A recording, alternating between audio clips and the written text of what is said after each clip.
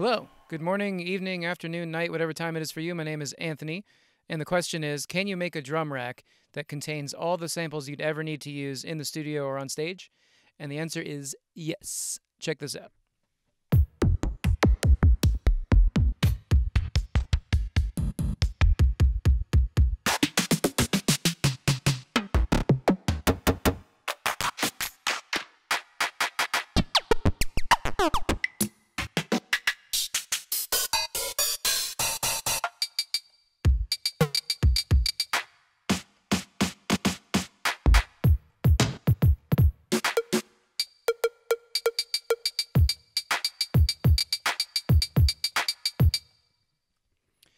So what you're seeing here is a drum rack, and in each one of these slots, you notice kick drum, snare drum, toms, claps, bleeps, perks, closed hi-hats, open hi-hats.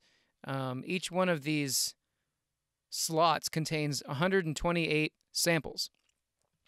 Now, potentially, you've made drum racks before, and the frustrating thing about making drum racks is that you have to take samples from your sample browser and drag them into there and have this whole incredibly long, convoluted process of trying to find samples that suit your song, and it just takes a long time. You have to go through your sample browser and click on stuff, drums, blah, blah, blah, and then just go through here forever.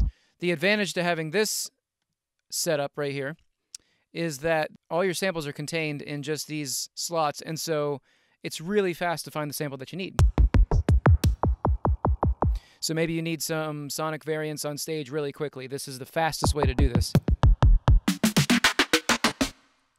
So there are many different videos showing different versions of this technique, but I'm going to show you what I feel like is the fastest way. Okay, so let's start fresh here. We're going to go up to our instruments and grab a drum rack. Drop it into the first MIDI track here. And normally you would just take drum samples and you'd find drum samples that you like and drag them into each one of these slots. Instead, what we're going to do is, believe it or not, you can put devices also inside of a drum rack, and that's how this whole thing works. So go up to Instruments, grab a sampler, and drop it into slot 1. The next step is to open your zone editor right here and click on this SEL button, which stands for the chain selector.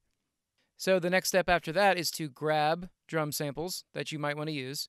I find it pretty useful to just select as many as you can, click and drag and drop them into there. All right. So at this point, it will tell you down here how many samples you have loaded into the device. The best thing to do is to load 128 samples in here, because that's how many samples will fit inside of this little trick that we have. So 128 different samples. I highly doubt that you'll find, at least on stage, usage for more than 128 samples at once. So I'm going to grab some more samples here, drag them in. Now I have 142 samples in total.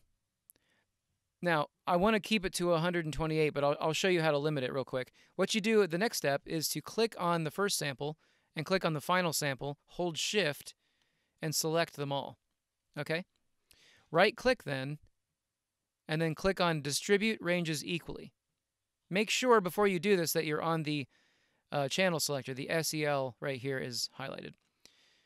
When I click this, look what happens. All of a sudden, each one of these drums has their own channel or chain number. Okay, so 0, 1, 2, 3, 4, and on and on and on. Down here at the bottom, you can see that once I hit 128, they're all just 128. So what I'm going to do is I'm going to click on the second sample that's 128 and the final one, hold Shift, click, and then delete. So now, as you can see, I have 128 samples all distributed equally along these ranges. Okay? So now, what does this mean? What this means is that as I move the selector and I play the sample,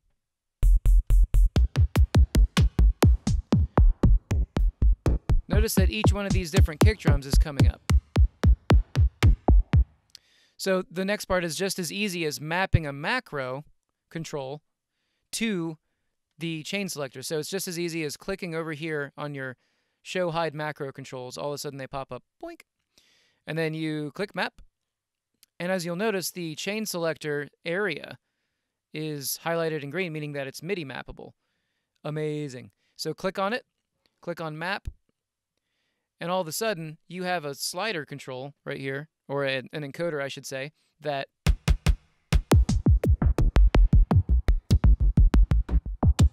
can play all of your samples. Incredible. So now you can right click here on the macro name and rename it to kicks or whatever you want to call it.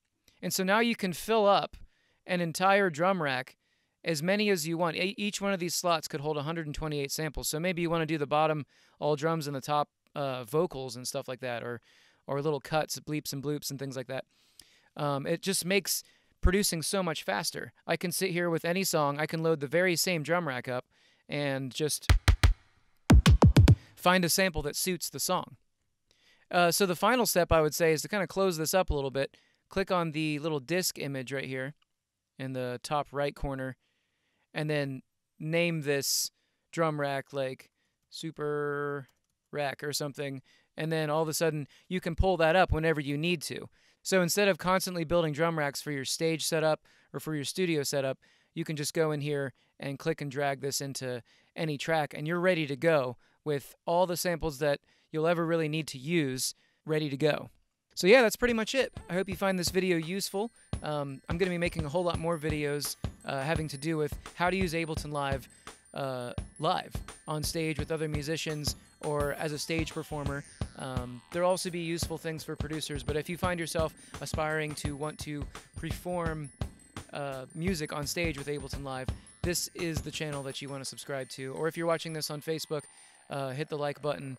I'll be posting a lot more videos, and yeah, thanks for watching.